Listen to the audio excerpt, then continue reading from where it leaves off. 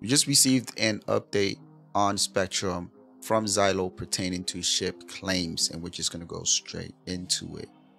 Xylo says, I wanted to update you on the progress of the team's effort to improve the experience in Alpha 3.18.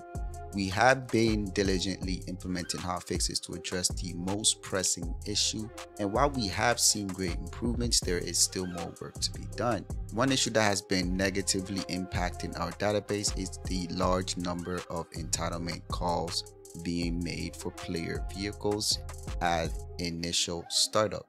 To alleviate this, we are implementing a solution that we hope will significantly reduce the strain on the back end and help us provide a smoother service. Our intention is to roll out this solution out soon, but we wanted to give you an earlier heads up of the incoming change to how you summon your vehicle. The change will affect how you obtain your vehicle when logging into the game for the first time.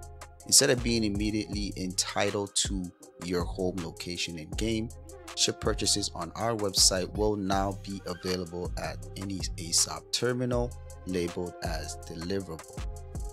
You can claim your ship by pressing the deliver button, which functions similar to standard issuance claim but is free and only takes about 20 seconds.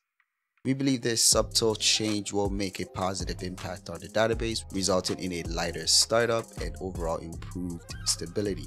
We will continue to closely monitor and work additional solutions to further improve the service. Thank you for your patience and support. We look forward to seeing you in the verse. So that is essentially it. What they're essentially doing is they want to reduce the strain on the servers. For me personally, I have a few ships, not as many as others, but I do have a few ships, and even me, I own a Carrack and I haven't spawned my Carrack in the game yet since 3.18 went live. So what's the point of loading that into my entitlement if I'm logging in for the first time? People are initially going to use their early game ships and won't require their end game ships that they own already. So for them doing this, I don't see any impact at all from our side personally. But if this will help improve things in terms of launches of the next patch or the 4.0 build, I'm absolutely happy with that. You guys let me know your thoughts on this down below. Also, a new 3.18 build just dropped into the live servers, so make sure to check it out. I'll see you on the next video.